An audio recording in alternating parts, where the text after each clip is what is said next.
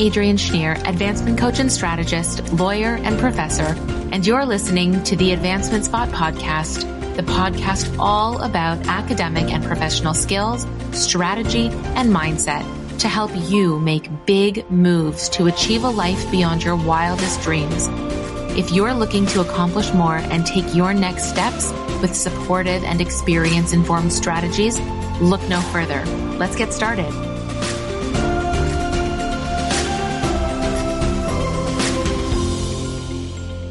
Hi, and welcome back to the Advancement Spot podcast. I'm your host, Adrienne Schneer, and I am so grateful that you've taken time out of your busy day to spend some here with me. Today, I want to begin to explore something that everyone experiences, but no one talks about. This is one feeling that everyone identifies in one way or another, and it holds people back.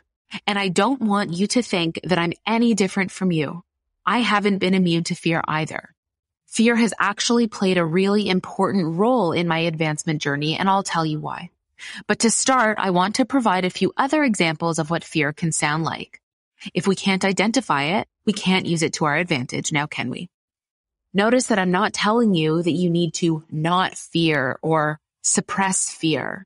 You'll notice that at Apply Yourself the Advancement Spot, we're really honest. And it is never our position that suppressing feelings or simply not feeling something is the way to go. It's not. And I'm going to explain why. But let's start with what fear can look like. Fear can look like putting off applications for an application cycle or longer. Some of my clients come to work with me after having, quote, quit. This looks like someone telling themselves, convincing themselves that this step isn't for them for any number of reasons. For example, it's not the right time, or they don't really want this anyway, even though deep down they do. Fear can also present as heightened insecurity, lack of confidence, and not believing in yourself. Applicants who are working toward current application cycles tell me that they're afraid they're not good enough, their grades aren't good enough, their scores aren't good enough, that other people have more experience, more whatever than they do. This all stems from a feeling of fear, and this feeling can paralyze you and hold you back. Many people, even outside of application cycles, also experience fear of the unknown, keeping them paralyzed, stuck. Fear of what it looks like to take that next step, whatever it is, going for that promotion, going for that new job, going for that raise. What will it look like? How will it feel? What will people think of me? What will I think of me? Who will I become? And if you're the first in your family or circle of friends to go for that advancement, you might be afraid of what they'll think or say in front of you or behind your back. So you might feel the pressure to just stay the same, to settle, to avoid making others uncomfortable with your advancement. Fear can look like that too. And among others, I also see a resounding fear of failure and fear of embarrassment if you fail. That sneaky voice that makes you feel bad even before you start. We're going to talk about failure in the podcast next week, so I'm not going to get into that now. But what I will say is that maybe you feel pressure, or maybe you feel the weight of other people's expectations on you. And you don't want to feel embarrassed if it doesn't work out this time, or worse yet, feel like you're disappointing someone who cares about you.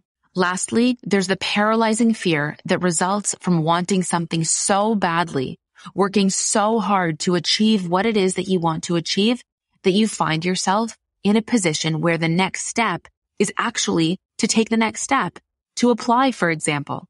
You've wanted to get into that program for so long. You've worked so hard in school, internships, volunteer placements, practicum placements, co-op placements, professional roles, and others, that when you get to the point that you're ready to actually take the next step, fear takes over and those thoughts sneak into your mind that sound something like, you can't do this. Who do you think you are? Don't be greedy.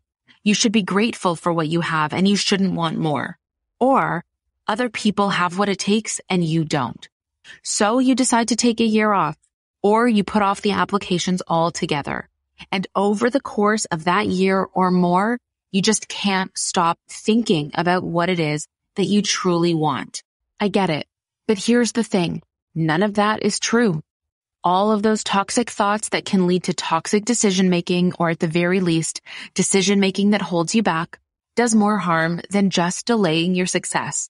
It actually serves to form and inform the opinions that you have of yourself and what you're capable of. And we can't ignore that application cycles and advancement can be competitive. But as you know, here at Apply Yourself, we understand the competition, but we don't let it hold us back.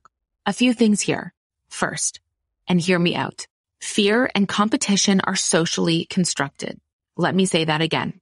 Fear and competition are socially constructed.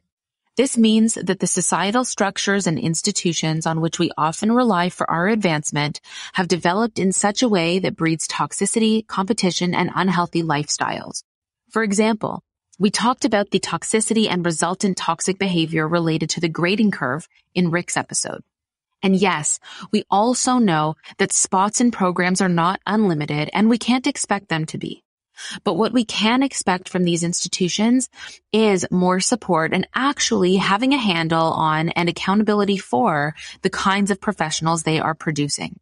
And companies involved in related application cycle components have developed in such a way that their marketing to us is totally fear and competition based. Marketing based on scores and grades. I know. I spent money at these companies too. Well, let me tell you something. I've been on several academic admissions committees at every level, as well as professional, job search, and promotion and tenure committees. And I don't care what these companies say. I don't care that you've heard that your personal statement or short answer questions or supplementary materials don't matter. I've heard that too. I don't care that people say that only your grades and scores count. And why don't I care? Because I know it's actually not true. Sure, these things matter. But if grades and scores were the only things that mattered, everyone with perfect standardized test scores and straight A+ would get in. But they don't. How do I know? I've been around these tables as an active member on these admissions committees. Programs actually care about who you are. Admissions committees actually care about who you are. Your experience, the significance of your experiences to you and how they will impact not only your work in their program, but also beyond their program. And just so I'm clear here, it's not all about test scores and grades. So why does this narrative exist? Because big companies are making money off of scared applicants who want so badly to get in. Because standardized testing allows for standardized teaching, and that can drive costs down for a company. Applications are harder because they are completely individual, completely unique, more time intensive, and application development actually takes unique skill and experience to teach and help applicants to develop the skills that they need. And that's what we do here at Apply Yourself. To be clear, I founded Apply Yourself based on a clear understanding of student mental health and well-being. Being a university student myself in undergrad, my master's, my PhD, and in law school, teaching at a Toronto university for over 10 years, and now teaching at a Toronto law school, as an admissions committee member year over year, and as a regulated professional, a lawyer, who to get to this point has gone through several testing, examination, and standardized testing processes. Oh, and as someone who actually cares, who's not all just talk, as someone who actually acts in sometimes really hard circumstances like this one, trying to revolutionize the student experience, student success, and well-being, debunking and demystifying processes that applicants perceive to be secretive. And that's a huge reason that I founded not only Apply Yourself in 2015, but also started this podcast, a place to be honest, unfiltered, and to actually provide useful insights to students, applicants, and professionals. So, fear tells you that you can't. I tell you that you can. And so now we're going to totally reframe fear so that it no longer holds you back. I came up with this acronym pretty quickly, actually, and I hope that anytime you identify a feeling that is holding you back, you remember this acronym that reshapes the way that you think of fear. So here we go. And if you couldn't tell already, I developed this acronym using the word fear. F is for free. You are free. Free to become the person, the professional that you want to. Free to develop a life beyond your wildest dreams, to create that life for yourself. You have your own autonomy. You have your own agency. You are free not to buy into the competition narrative. We don't here. You are free to choose a better way, like I am doing here with Apply Yourself, creating a better way rather than giving in to systems that are toxic to people and their well-being. I am free. You are free. You have freedom of choice, freedom of opportunity. If something feels out of alignment with you and your goals, you have the freedom to choose otherwise. You have the freedom to pursue. You have the freedom to decide that you will not give in to the socially constructed pressures of our systems and instead believe with me that there is abundance and room for all of us, unique opportunities that we will find for each of us, where we will feel aligned, happy, successful, and find continued, thoughtful advancement. We are free to reject competition and instead support each other, free to do better for ourselves and for each other. And on this note, if you're a part of our Apply Yourself community, you also know that I feel so strongly about this that in our community, I have a zero tolerance policy for competitive natured behavior. We are a competition free zone, 100%. And if you know me, both personally and professionally, you already know that this is the way that I am and have always been. We are 100% supportive all the way.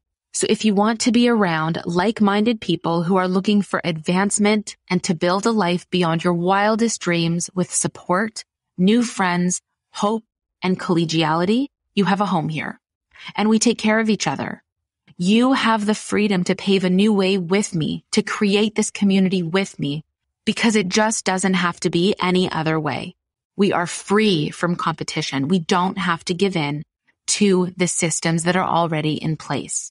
So join me in this community where we support each other, free from competition, where we have a collective abundance mindset, where we believe that there is room for everybody and everybody has a place. E stands for elevate.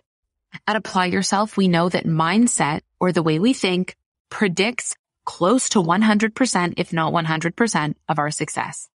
Now, of course, we know that certain achievements may not happen instantly or on the timeline that we have in our heads, but if we persevere and we continue to know, not believe, but know that we will achieve everything we desire and more, that our advancement will follow and we will build a life beyond our wildest dreams.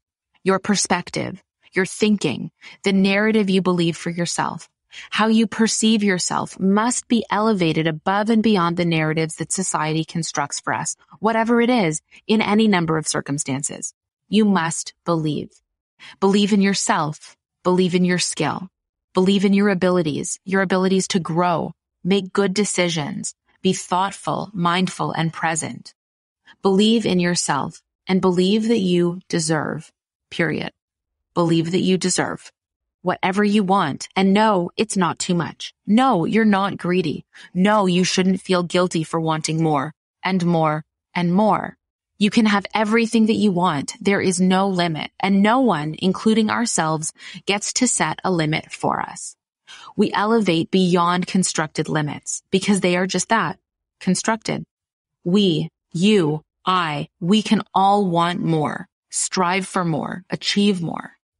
Just for one moment, imagine a world where everyone achieved the level of success that they desired, where everyone achieved a life beyond their wildest dreams. What would that world look like? To me, that world looks like massive networks of support, of people building each other up, not tearing each other down. It looks like everyone realizing that we are and continue to be part of one and many communities, and that the success of one means success for all. And success for all means success of individuals, of families, of communities. Imagine that world, especially during this challenging time for all of us. Imagine that world. Elevate your beliefs, your perceptions to that level, and just watch how your thoughts and behaviors change. You'll focus much less on the competition and much more on support, building, innovation, and community. And you will surround yourself with people who want the same. Now that's a world that I want to be a part of. A stands for activate. Activating ourselves, our physical actions, behaviors, energies, and thoughts based on and informed by constructive, productive perceptions and beliefs about ourselves and the communities, the world we want to be a part of. Activate as a free, empowered person, informed by your unique experiences, elevated abundance mindset, and the kind of world we want to create for ourselves, our families, our friends, our communities, and our future generations. Activate from a place of inspiration. And last, R for resilience. None of this is easy. As you already know from spending time here with me, every journey takes twists and turns, most of which no one talks about. Enter the Advancement Spot podcast. Our paths and journeys may be unpredictable and challenges will most certainly pop up. And these challenges will ebb and flow in their frequency, intensity, and duration. But that's okay because you're resilient. You spring back, you recover, and you persevere. Nothing can stop us. And we're not alone as part of this community that I'm building. You are resilient with all of the support that you need here. You spend your energy not on toxic behaviors or people, but you spend your energy on developing your abundance mindset, developing your skills, your resolve, and your ability to be different in these challenging processes. Supporting those around you and not falling into the trap of fear-based, competition-based institutions and marketing campaigns. It just doesn't have to be that way, and we can change it together. So, next time you feel yourself making a decision, big or small, that moves you further away from your advancement, remember this acronym. Free, elevate, activate, resilience. FEAR. It no longer means fear. It means that we are free. We have our mindset as our most important tool and we elevate it in order to work for us rather than against us. We activate as free, empowered people supporting ourselves and the people around us. And we are resilient. We bounce back and we do better. We keep getting better. No decision is too small to really consider. Going out versus staying in, or the decision to apply. You have to feel that your goals and actions are aligned. When you feel out of alignment, remember this acronym and really think about your choices. Then count to 5 with Mississippi's, and then consider whether your decision is still one that you want to make. Will this decision propel me forward, or will it hold me back even in the smallest way? This goes for even activities that we engage in every single day, our habits that we participate in every single day. Will my decision to continue participating in this habit propel me forward or hold me back, even in the smallest way? This will be incredibly powerful in your advancement journey. Thank you so much for being here with me today. See you next time.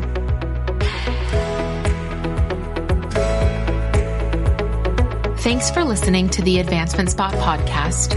If you heard something today that helped you get one step closer to achieving the amazing life you want, and you'd like to learn more about working with me, I'd love to hop on a call with you to see how we can help you. So follow me on Instagram at applyyourselfglobal and send me an email at hello@applyyourselfglobal.com. I'd love to hear from you. Remember to subscribe so you never miss an episode. Leave this episode a review and share this episode with somebody you think needs a boost of inspiration and actionable tools to help them succeed. Thanks for joining me and see you next week.